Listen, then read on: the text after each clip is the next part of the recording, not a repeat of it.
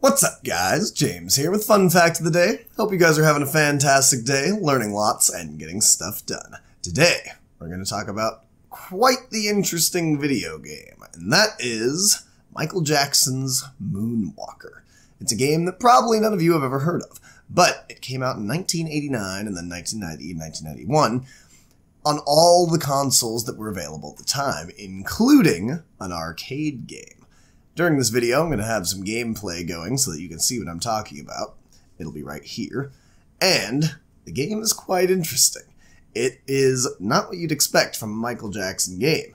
You don't actually do much dancing. It's actually a beat-em-up style game, is the official term, coined by Sega. And there are a few different types of gameplay. The first type we're going to go over is the arcade game. This arcade game allowed up to 3 people to be Michael Jackson, and they ran around and actually fought gangsters trying to rescue kids. It was modeled after an old Michael Jackson film called Moonwalker, where he had to go rescue a kid named Katie from the evil Mr. Big.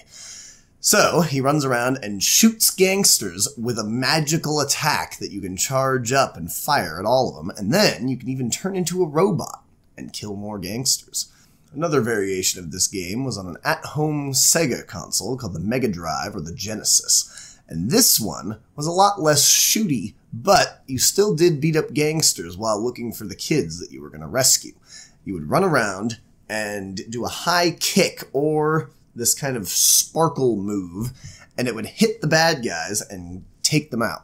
And then you would find the kids hiding in random cupboards or a dumpster or a door or wherever they had in the game. There was a bunch of levels. And the goal was to rescue all the kids. There are different levels, easy, medium, and hard. And the hard version actually looks pretty hard. It'll be playing on the screen right here, and I'm sure it has been at this point. In these games, they used real Michael Jackson music that had then been kind of synthesized to fit the old school style of gameplay.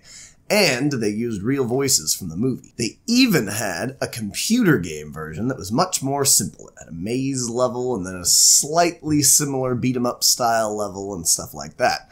But it was not nearly as popular as the other 2 versions. And that's it. If you ever wondered about a Michael Jackson video game, which I'm sure you did not, now you know all about him. If you enjoyed this video at all, please moonwalk down to that like button and press it with your foot. We'll see if you can without breaking your computer. If you'd like to see even more videos just like this one, except for even better probably, click the link right there. I'll have a whole playlist of them just for you so that you can binge watch them like a Netflix show.